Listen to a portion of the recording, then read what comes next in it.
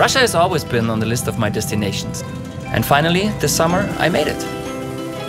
Ah, well, it's time to introduce myself. My name is Gunter, I'm from Stuttgart, and this is my Russian diary. I do believe that a good journey starts with a good plan. Actually, everything should start with a good plan. You first do your research, then make all the bookings, you prepare a schedule, and follow it. That's it. I started in St. Petersburg, and then went deep into the countryside to examine traditional culture. There I discovered medieval wooden architecture, and some of the examples are very impressive, I must say. I met locals, really nice people. And after all, I was ready to taste something special. Or maybe that was a little bit too much for me. I'm not a person having a problem with typical sightseeing, so the Red Square was on my list, of course. I counted exactly 20 towers, 248 soldiers, 5 ruby stars, and hundreds of fur hats. Beautiful.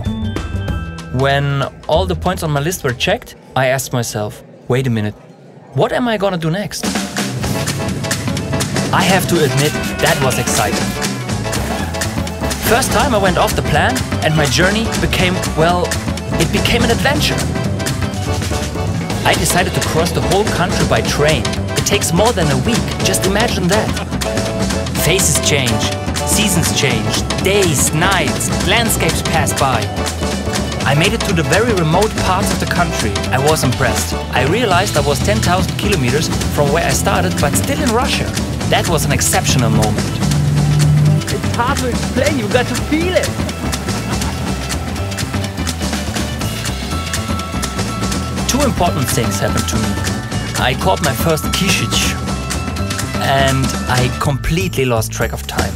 I was really happy.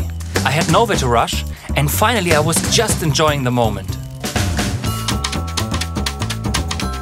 Looking back, I understand how important this trip was to me. I learned how to follow my feelings. And I don't need no plan anymore.